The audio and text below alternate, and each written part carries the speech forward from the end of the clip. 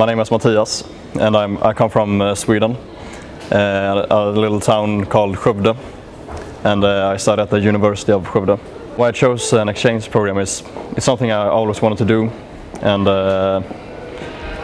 it sounds so interesting to get to know a lot of people from different regions of the world.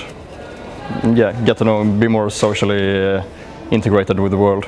I chose Paris because it's a huge town, worldwide known, and apparently it's the town with the most, who is the most visited by tourists in the world.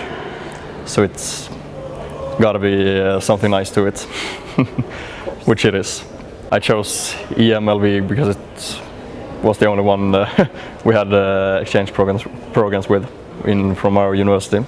Something that shocked me when I arrived to France is more. It's just some people, not many though. It's like 0.1% who don't want to speak English. Even if they know English, they have they think that since you're in France, you visit France, then you must know French. And since I don't know any French at all, basically, it can become quite hard to communicate. I like Paris because it's so crowded. Like everywhere you go, and at any time you go there, it's always a lot of people outside, and which I like because it's so boring being in a city where the streets are empty. And it's also nice, of course, when you have so many bars everywhere. You see people sitting, drinking wine and eating cheese and etc. everywhere you go.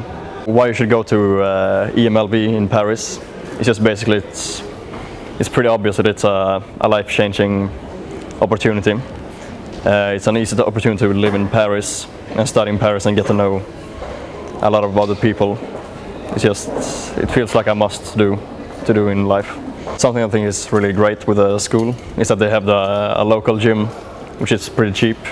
Even though the opening hours are pretty bad, it's still great to have a place where you can go to during the long breaks between classes. Right now I live in the third district or arrondissement in Paris, which is like in the center of Paris, also called Marais. And to get to school I have to take 2 different metro lines, number 11 and number 1st, and it takes around 30 to 1 hour, and it's still pretty nice. You get to see a lot of different people on the metro every morning.